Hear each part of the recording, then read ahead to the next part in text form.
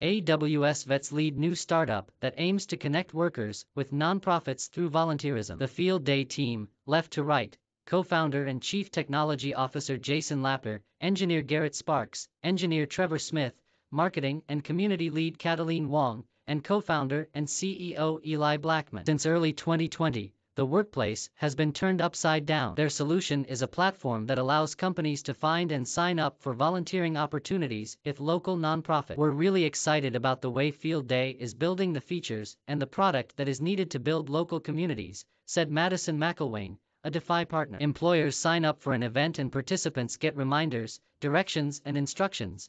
Nonprofits receive accurate, updated headcounts of volunteers. One of the groups participating in the beta test is Community Warehouse, a Portland nonprofit providing furniture and housewares for people in need. We believe that volunteerism is often rooted in colonial practices and contributes to transactional relationships rather than authentic, transformative community building, said a letter written by content director P.J. Bergstrom and posted on the site.